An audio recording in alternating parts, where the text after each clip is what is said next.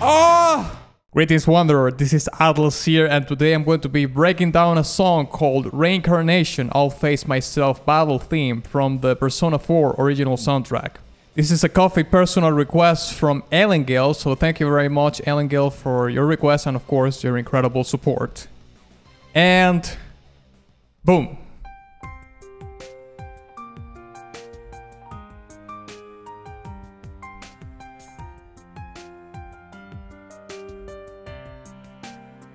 Alright, we're starting with a piano section.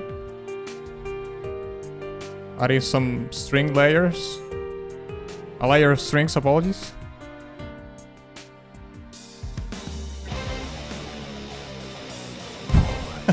What?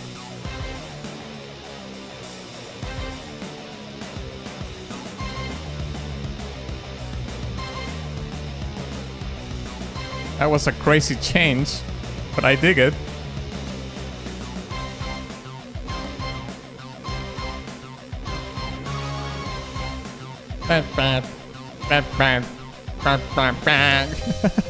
Oh. And then he changed to the piano piece. What the hell?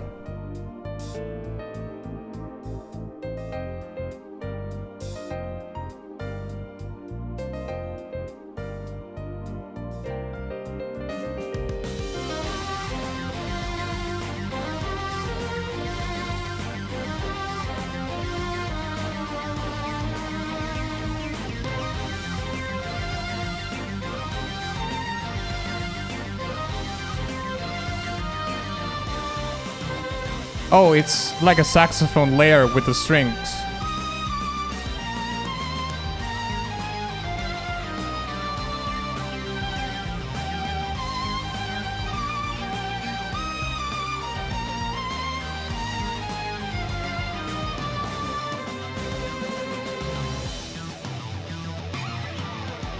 Oh! Listen to that riff.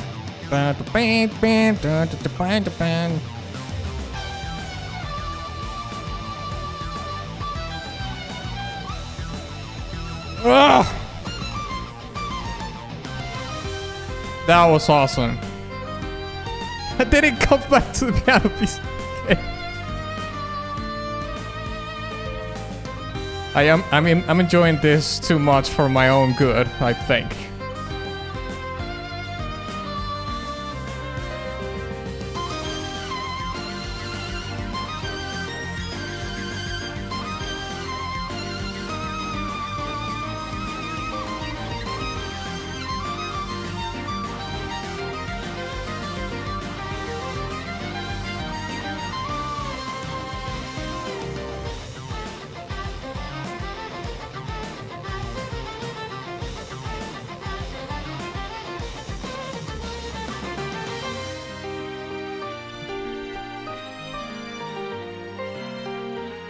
These transitions are crazy.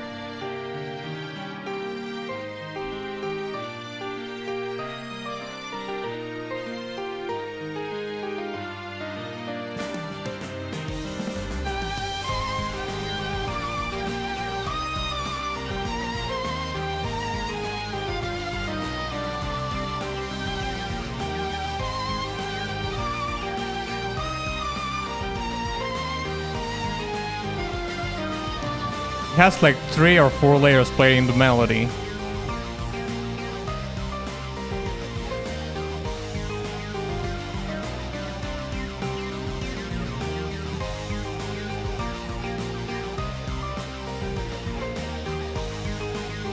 And listen to the synthesizers.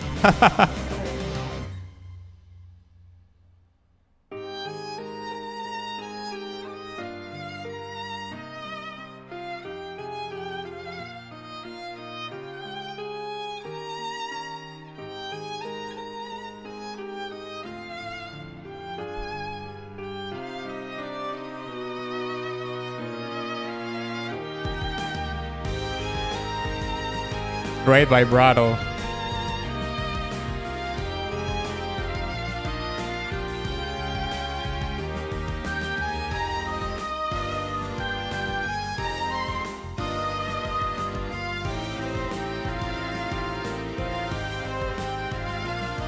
That's a wood instrument, but what is it?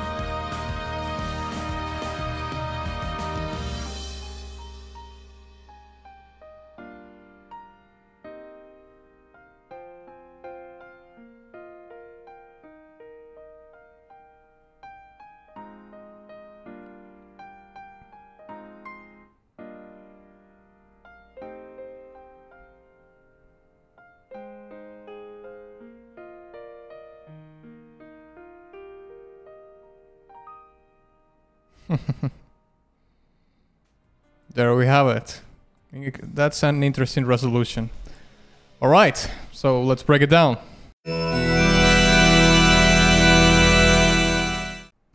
All right, so one of the things that I would like to mention about this track is that it's a little bit of a puzzle for me, because I don't really have any frame of reference to where this is playing in the video game and whatnot, but the title of the track says battle. So if this is a battle theme, I think that the song might be implemented in the game in a dynamic way, in an adaptive way, meaning that certain parts of a song are going to play while you are in battle, and other sections of a song are going to be playing while you're out of battle.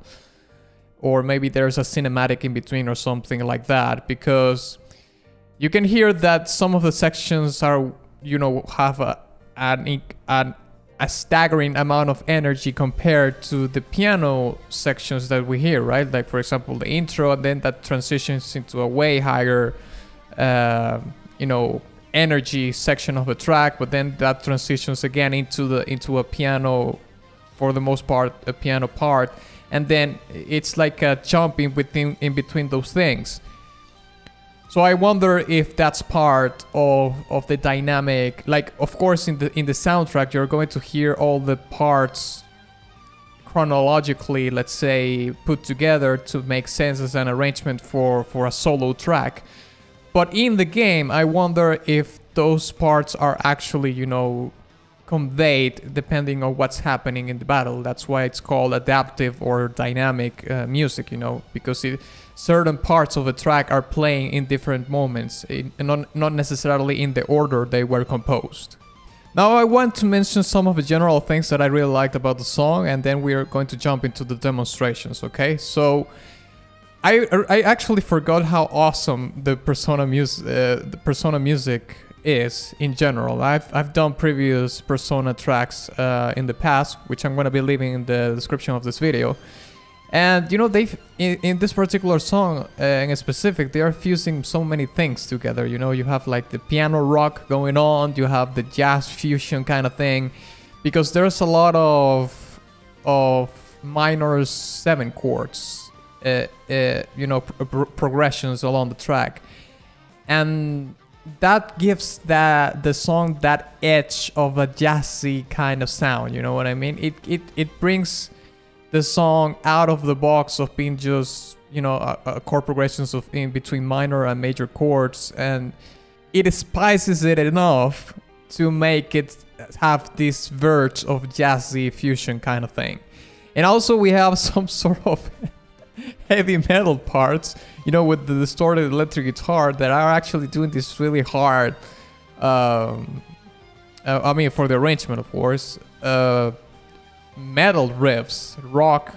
They are in between rock and metal.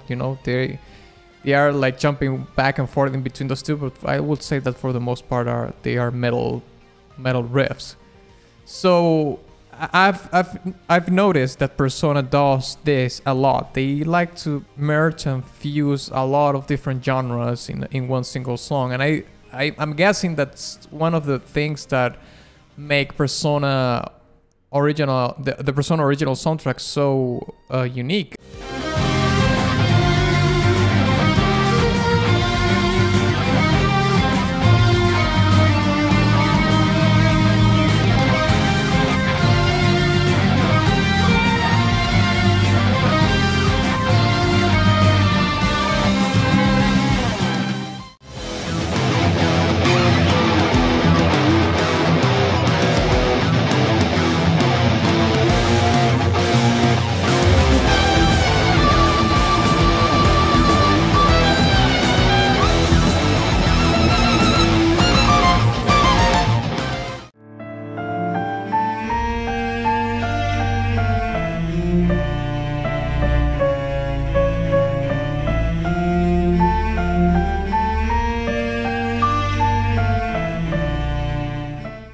And not only that, we only have.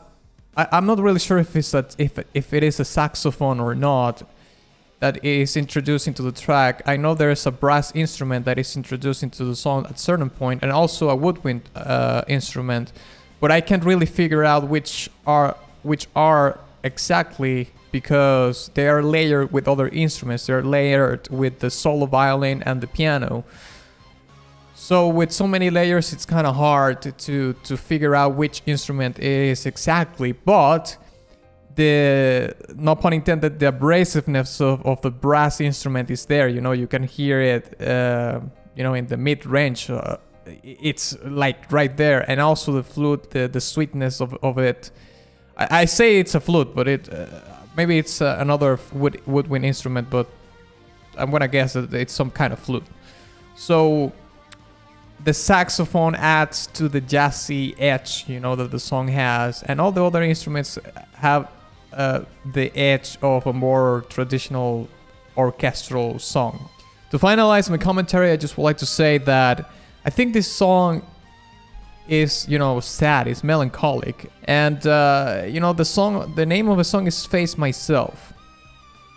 So if I had to make a guess, this is some sort, maybe it's you're facing yourself in the game, in literally, like there's a doppelganger of you, that maybe it's the worst part of you and you have to face it face to face.